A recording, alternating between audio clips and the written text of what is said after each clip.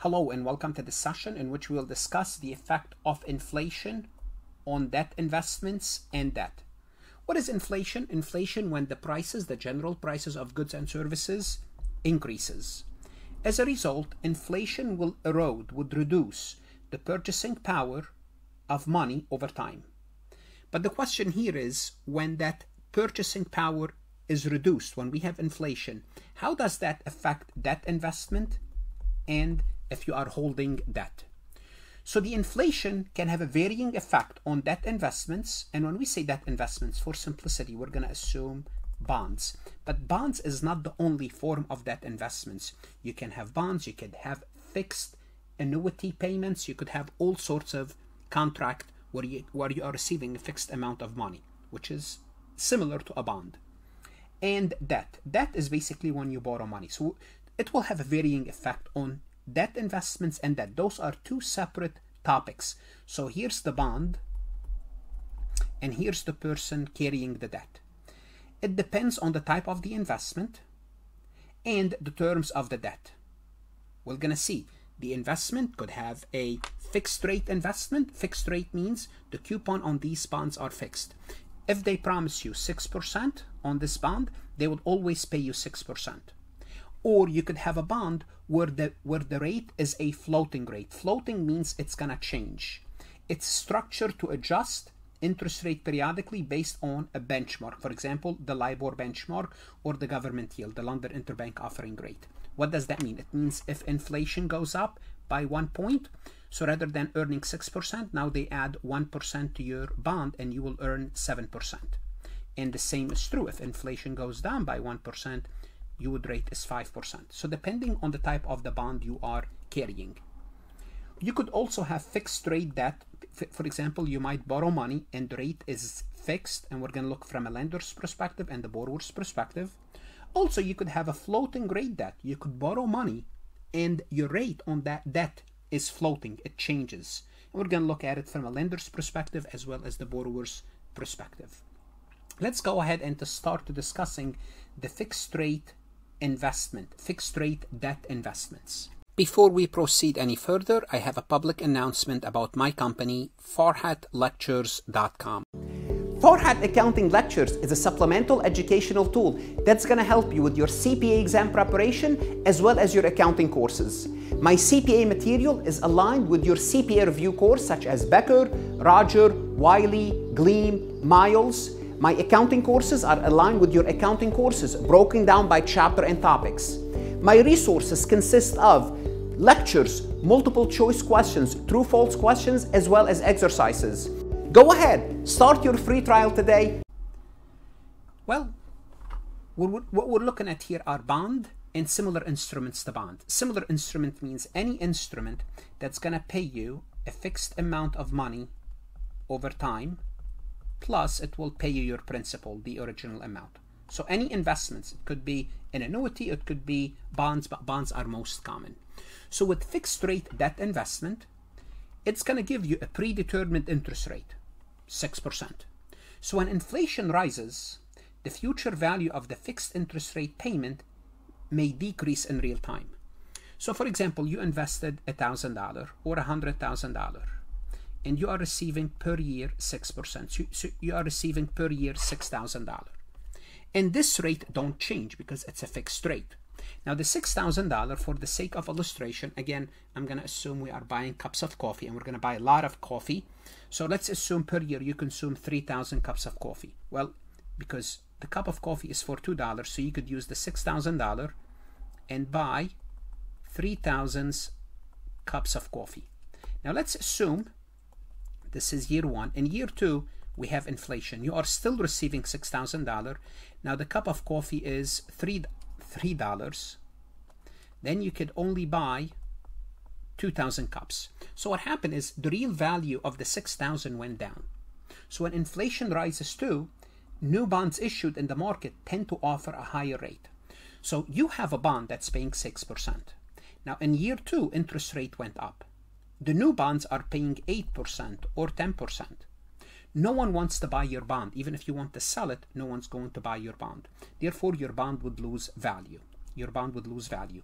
The existing bonds with lower fixed interest rate becomes less attractive, leading to a decrease in the market value. Now the opposite is true. Everything I say about inflation going up, the opposite is true. If inflation decreases the value of the existing bond, let's assume now the new bonds are only paying 4%, but yours is paying 6%, then everybody wants to buy your bond. The bond value will go up. What you need to know is this: overall, as inflation increases, the real return on these investment decreases. So when inflation goes up and you're still getting the 6,000, the 6,000 is buying you less. Therefore, your purchasing power is reducing. This means that while you still receive the fixed interest payment of 6,000, the purchasing power of these payments may decline. Now they buy you only 2,000 cups of coffee. So this is the fixed debt investment. Well, guess what? You could have a debt investment, but you could structure it in a way where the interest rate is a floating, it changes, it floats. Floating typically have interest rate that reset. Reset means changes periodically every 3 or 6 months. So if inflation increases, the rate on these investments would rise as well, because they are linked to some sort of a benchmark, either the LIBOR or US Treasury. So if the overall interest rate in the economy increases, well, guess what? What they pay you on this bond also goes up. And this adjustment mechanism will help you to mitigate the inflation effect on your real return. So if they're paying you 6, interest rate went up, now they're paying you 1 additional percentage, they're paying you 7. Well, yes, everything went up in value, but rather than getting the 6,000, now you got 7,000.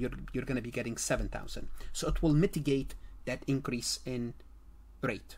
Some floating rate debt are specifically to protect you against inflation. For example, in the US, we have something called the Treasury Inflation Protected Securities, or for short, they are called TIPS. Their whole purpose is to adjust the value of the investment to protect you from inflation. But bear in mind, if inflation goes down, your real return would also go down as well. So TIPS have their principal value adjusted based on the changes in inflation, ensuring the real value of the investment remain stable, relatively stable. So this is from the investment perspective. Now let's talk about from the debt. How does inflation affect the debt? That means when you borrow money. Let's talk about new borrowing. Well, if we have inflation, as we said, when inflation kicks in, the Federal Reserve increased the interest rate.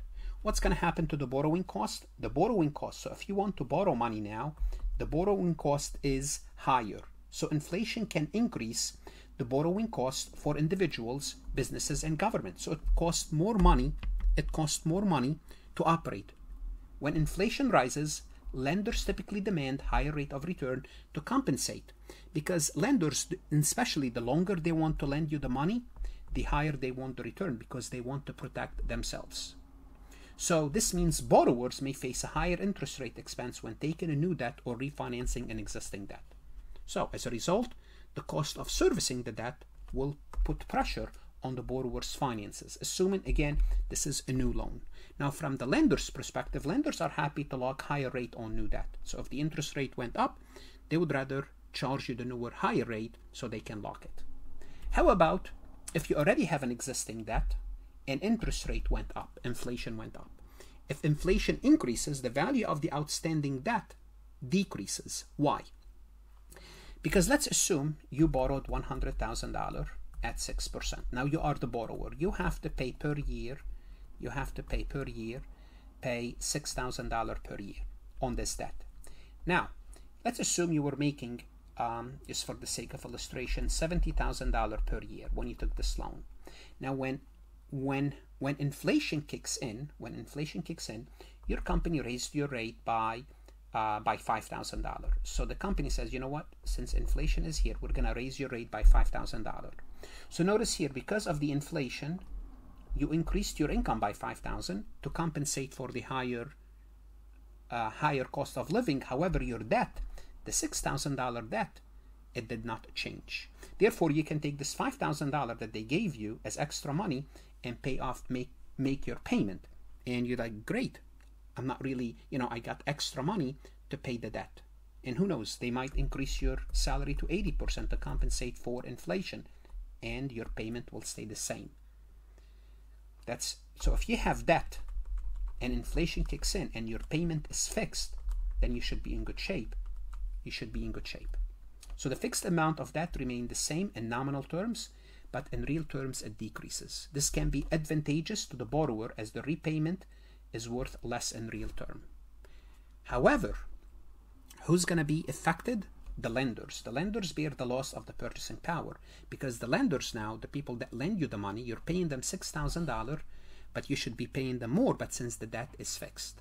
However, if inflation outpaces wage growth or income increases, then you're in trouble. So if the inflation, if your wages are not increasing with the inflation, then guess what? It didn't really help you, because the assumption is you're getting more money, more nominal money to pay a fixed amount. If that's not the case, then it's not beneficial. Now bear in mind, if you have a variable rate, the lender is protected. It means your payment goes up, the lender is protected. Let's talk about few investments that are considered inflation protected. Now what is inflation protected investment? Any investment that changes in value with inflation is inflation protected.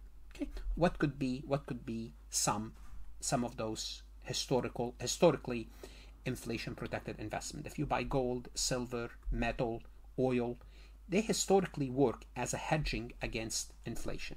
So investing in commodities in general can provide a way to preserve value during inflation, because what happened is this: gold will go up, silver will go up, all the metal will go up, because the prices of things went up, and those are actual real things. Also real estate, if you have a building and you rented that building, so the building itself, it will go up in value because the price of everything went up and you have that real asset. Also, if that building generates income and you can increase your rental income, assuming you can increase your prices, then you are protected. You are protected. Livestock, cows, any sorts of livestock, they also go up in value because they need, the consumers, they will need to pay higher prices. Any agricultural product, also, given everything else equal, it should go up in value, because if you go to the store to buy tomatoes, potatoes, bananas, anything you want to buy, it goes up during inflation. It means also the producer raise the price as well to keep up with inflation. Now inflation is not good, but at least they are protected. So simply put, anything that increases in value proportionally or faster than inflation is inflation protected. What should you do now? Go to Farhat Lectures, look at additional MCQs. That's going to help you practice what we just learned. Practice what we learned means apply what you just learned. Okay, you understand it, that's great. But what you want to do, you want to learn it by practicing. Invest in yourself, invest in your CPA exam. Good luck, study hard, and stay safe.